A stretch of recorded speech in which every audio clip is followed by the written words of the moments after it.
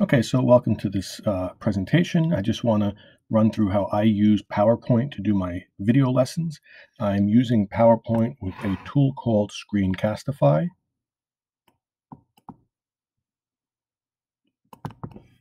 And you'll notice up in the right-hand corner of my browser, there is a logo that looks like an arrowhead with a red circle for like a recording circle. That is the ScreenCastify extension into my Google Chrome browser. And it allows me to screen record anything in my browser. So I'm using PowerPoint in the web with ScreenCastify to record this. Now, something else that we can notice here is that ScreenCastify has its own toolbar down here, and I'm using the ScreenCastify pencil right now. The thing about the ScreenCastify pencil is it allows me to write anywhere on the screen. So if I'm instructing students or teachers how to use a piece of software, it allows me to write someplace that PowerPoint pens would not allow me to write. So if I take this blue, I got to switch from my ScreenCastify pen to my mouse if I want to select something.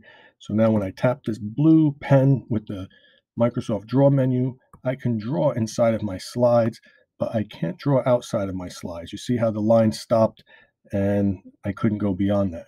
So the PowerPoint pens are meant for your presentation. The ScreenCastify pens are meant to mark up your screen.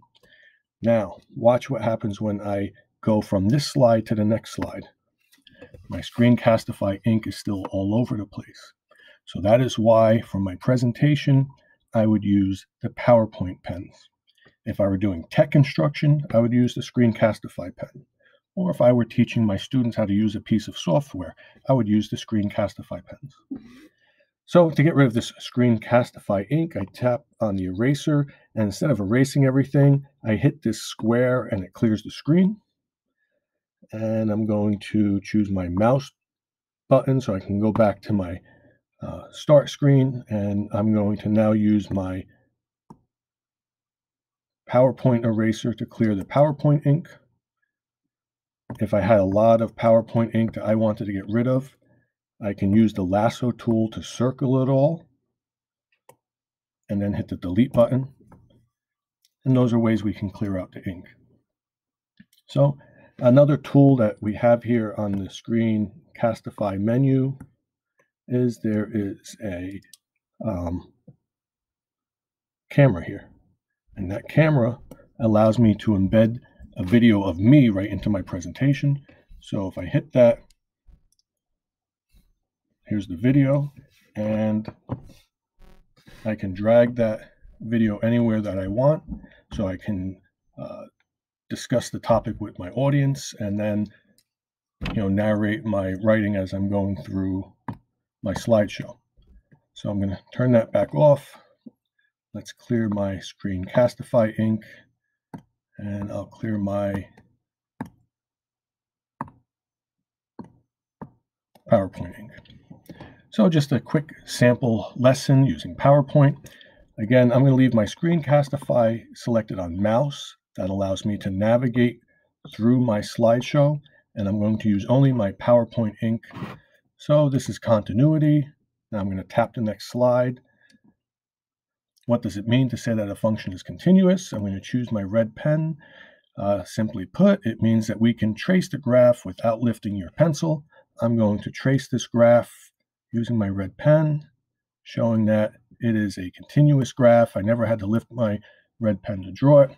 And now when I go to my next example, as I'm tracing this graph, I see it's going down to -30. To get to the other side of x equals 1, I have to lift my pen, and then I can start tracing it again. And I would tell students that this is an example of a continuous graph, and this is a discontinuous graph. And then the lesson would go on. Now I'll select my next slide, and we can talk about how I can trace. Then I have to lift, and I can trace, keep tracing, lift, and we can identify intervals where the graph is continuous or not continuous. Another feature I like about PowerPoint is I can say insert. I'm going to say new slide, And you see all these options of slides. There's one called blank. And whenever I choose blank, I think of it as a giant whiteboard that I can write on. So I go back to my draw menu and I can now say that this is my web whiteboard.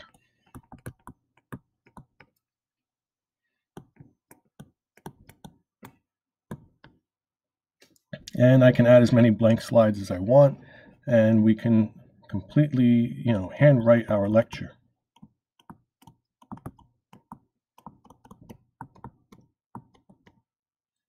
Sometimes if I write too fast, I have to just go back and tap the pen. But there's our blank slide. We can use the whole thing. I really look at this as a replacement for Smart Notebook. If you're a Smartboard user, this gives me basically a Smartboard style presentation. I have all of my sorter slides on the left here where I can preload them with images and problems, and then I have my instructional space.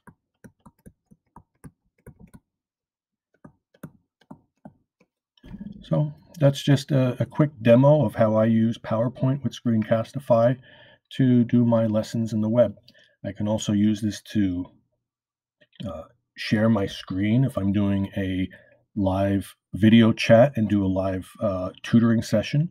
And I can go through my notes and I can add blank slides to treat as whiteboards in the web and take individualized questions from my students and work them out live on the screen based on their questions. Right? I hope this is helpful. Contact me if you have any questions, and we can set up a video chat and see what's the best way to use these tools for your instruction.